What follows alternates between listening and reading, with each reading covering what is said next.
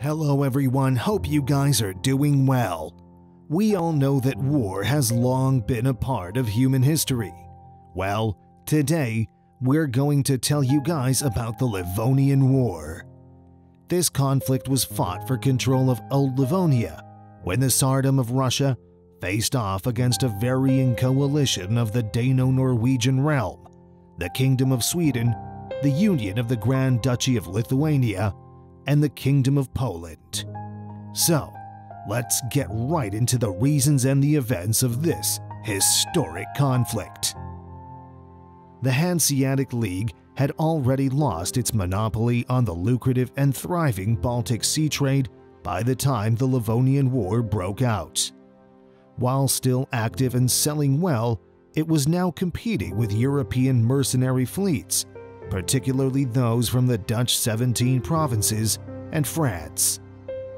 The Hanseatic vessels were no match for modern warships, and because the League couldn't afford to have a big fleet due to a diminishing proportion of commerce, Livonian members Riga, Reval, and trading partner Narva were left without adequate defense.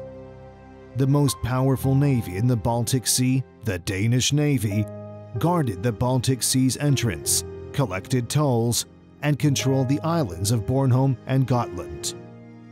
Meanwhile, Sweden had wanted to expand into Livonia before the Livonian War, but the Russian monarch intervened and briefly halted these plans with the Russo-Swedish War of 1554 to 1557, which resulted in the Treaty of Novgorod in 1557.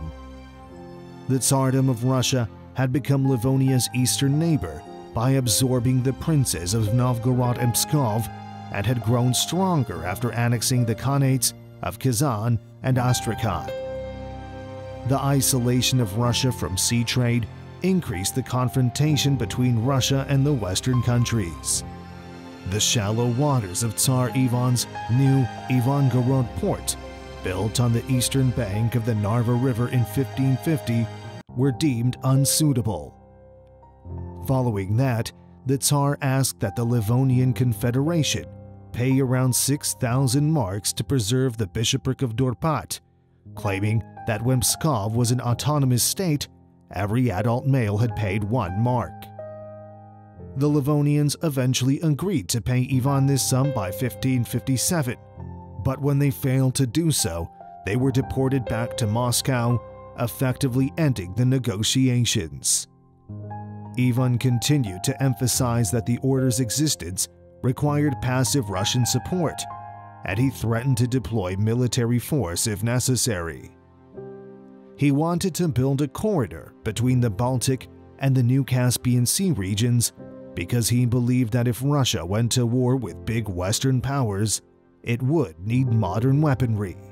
Sigismund II Augustus, King of Poland and Grand Duke of Lithuania, was cautious of Russian expansionist ambitions. Russia's expansion into Livonia would have resulted in a stronger political rival, as well as the loss of profitable commercial routes. As a result, Sigismund backed his cousin Wilhelm von Brandenburg, Archbishop of Riga, in his disputes with Wilhelm von Fürstenberg, Landmeister of the Livonian Order. Like the Duchy of Prussia under Duke Albert, Sigismund anticipated that Livonia would become a subordinate state of Poland-Lithuania. With little backing in Livonia, von Brandenburg was forced to rely heavily on allies from outside the country. Landmarschall Jasper von Münster was one of his few Livonian followers with whom he planned an April 1556 onslaught against his opponents that would enlist the help of both Sigismund and Albert's armies. Sigismund, on the other hand, was hesitant to take part in the action, believing that it would expose the Kiev voivodeship to a Russian attack. When von Fürstenberg learned of the plot, he led a force into the Archbishopric of Riga and took Kochenhusen and Ronneburg in June 1556. Jasper von Münster escaped to Lithuania, but von Brandenburg and Christoph von Mecklenburg were apprehended and imprisoned at Ansel and Trident, respectively. The Pomeranian dukes, the Danish king, Emperor Ferdinand I, and the estates of the Holy Roman Empire dispatched a diplomatic delegation to appeal for their release. Due to disagreements between Sigismund and the Danish envoys, a cross-party meeting at Lübeck to resolve the problem was cancelled on April 1, 1557. Sigismund exploited the assassination of his ambassador Lansky by the Landmeister's son as an excuse to invade Livonia's southern provinces with an army of 80,000 men.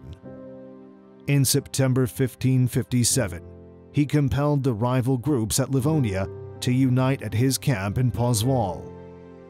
They signed the Treaty of Pozval there, which established a mutual defense and offensive alliance, with the primary target being Russia.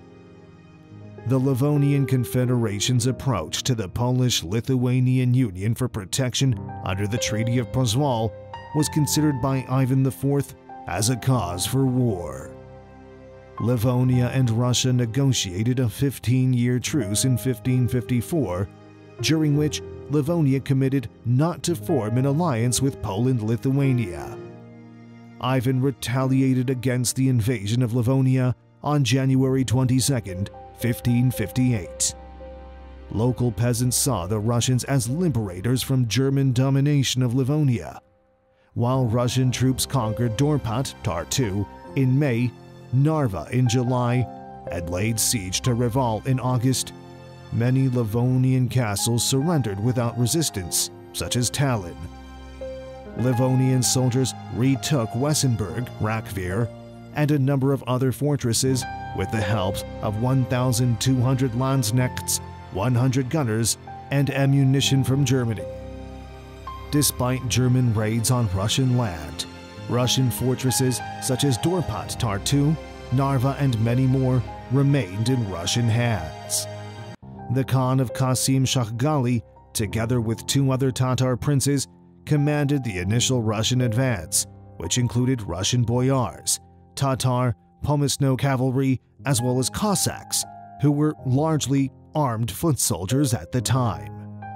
During the operations of 1559 and 1560, Ivan won further ground. Russian armies attacked Livonia once more in January 1559. While Russia was fighting in the Russo-Crimean Wars, Russia and Livonia struck a 6-month truce from May to November.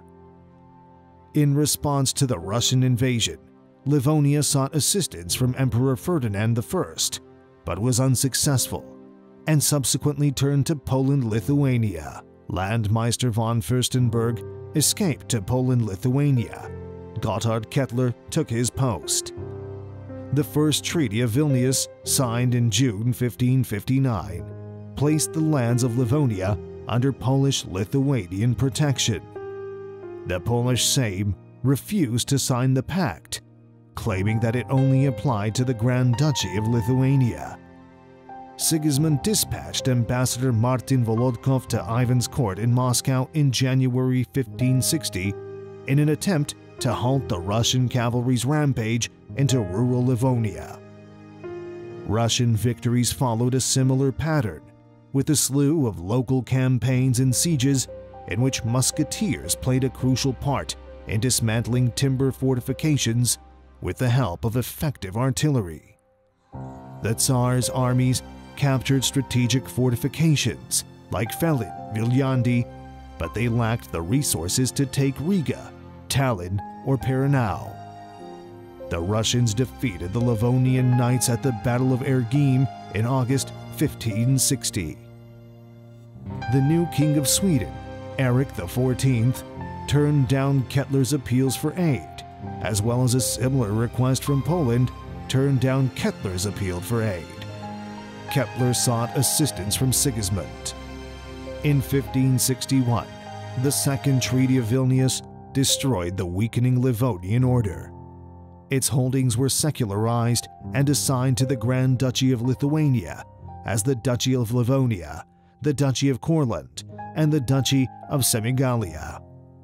Some Lithuanian nobles opposed the rising Polish-Lithuanian Union and offered Ivan IV the Lithuanian throne. The Tsar made this option public, perhaps because he was interested in the offer or because he wanted time to bolster his Livonian forces. Throughout 1561, both sides adhered to a Russo-Lithuanian truce, which was set to expire in 1562. Soon, Denmark-Norway, Sweden, and Poland-Lithuania started intervening in Livonia, which led to a period of struggle for control of the Baltic. While the early years of the war were marked by intense conflict, a period of low-intensity fighting began in 1562 and lasted until 1570 when the fighting resumed. The Nordic Seven Years' War of 1563 to 1570 engaged Denmark, Sweden, and to a lesser extent, Poland-Lithuania in the Western Baltic, but Livonia remained strategically significant.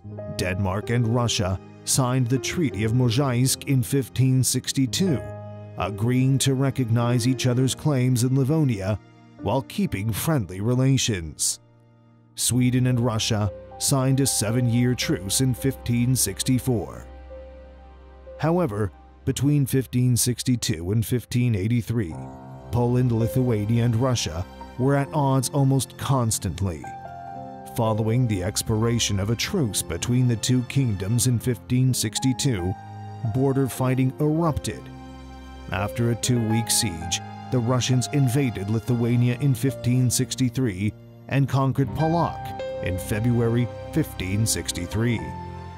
Following that, Poland-Lithuania, Denmark, and Lubeck formed an alliance against Sweden and Russia, despite the efforts of John, Duke of Finland, the brother of Eric of Sweden, to arrange an alliance between Sweden and Poland-Lithuania, which ended with his arrest and imprisonment in 1563. In 1564, Poland-Lithuania defeated Russia in 2 major battles at Chasinsky and the Ula River, regaining control of their eastern border. In 1565, Ivan IV, Ivan the Terrible, had a nervous collapse, virtually dividing Russia in half. 7 years of instability ensued in Russia, which only came to an end after the Crimean Tatars sacked Moscow in 1571. Ivan was not completely absent from international affairs during this time. By 1570, he had enlisted Magnus, Frederick II of Denmark's half-brother, with an offer of the throne of Livonia under Russian protection. Magnus initiated an 8-month siege of Reval in August 1570, the first of a series of failed Russian attacks on the city. When Eric of Sweden was overthrown in favor of his brother John III in 1568, the power balance began to shift once more. He was now free to continue his friendship strategy with Poland and Lithuania. In December 1570, he negotiated peace treaties with Poland, Lithuania, and Denmark, potentially isolating Russia. In 1572, Russia launched a fresh invasion of Livonia, seizing Weissenstein in January 1573, although this was followed by 3 years of inactivity. This arrival in Poland-Lithuania was fortunate. Sigismund Augustus died in 1572, and Henri Valois succeeded him in 1573. He returned to France soon after to seize the throne, but was ousted in 1574. Stefan Batory was finally elected king in 1576.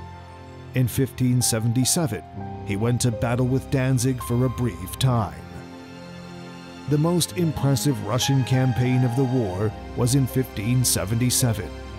It began with the fruitless siege of Reval in January to March of 1577, followed by an invasion headed by Ivan himself in the summer. He took Dunaburg, Kokenhausen, and Wenden, the Livonian Order's official capital city, leaving only Riga, Reval, and Celle to resist the Russians, Reval with the help of John III of Sweden. Because of the battle with Danzig, Stefan Batory was first unable to act, Bathory was finally able to return to Livonia before the end of 1577. He reclaimed Dunaburg in the southeast corner of Livonia and Wenden in November 1577. In December, he reached an agreement with Danzig and was free to focus on Russia. He repulsed a Russian effort to recover Dunaburg in 1778, while a counter-offensive reached Dorpat, destroyed a Russian army in Pernau, and even reached Novgorod. A large Russian army attempted to reclaim Wenden in September 1578, but was destroyed by a mixed Polish-German-Swedish force. The fight of Wenden was a pivotal battle in the conflict. Poland-Lithuania continued on the attack during the next 3 years, recapturing Polok in 1579, Velikie Luki and Kolm in 1580, and crossing into Russia to besiege Pskov in 1581-1582. During this time, a Swedish force led by Pontus de la Gardie recaptured Narva before crossing into Russia to seize Ivangorod. Finally, in 1582, the Yamza-Polski truce between Russia and the Polish-Lithuanian Commonwealth was reached after subsequent discussions headed by Jesuit papal legate Antonio Posavino. The Tsar was humiliated, in part because the truce was requested by him. The deal called for Russia to hand over all of Livonia it still controlled, as well as the city of Dorpat, Tartu, to the Polish-Lithuanian Commonwealth, with Polotsk remaining under Commonwealth authority. The Russians may keep any acquired Swedish territory, including Narva, and return Velikie Luki to Russia from Bathory's administration. The conflict with Russia came to an end on August 10, 1583, when the Tsar signed the Truce of Plusa with Sweden, following John's decision. The majority of Ingria was relinquished by Russia, leaving Narva and Ivangorod under the Swedish administration. The Russo-Swedish truce, which was supposed to last 3 years, was later prolonged until 1590. Sweden made extensive demands for Russian land, including Novgorod, during the negotiations. So that is all the time we had today, folks. Hope you enjoyed this video. Do not forget to hit the subscribe button and do click on the bell icon to remain updated about all our future videos. See y'all next time, folks.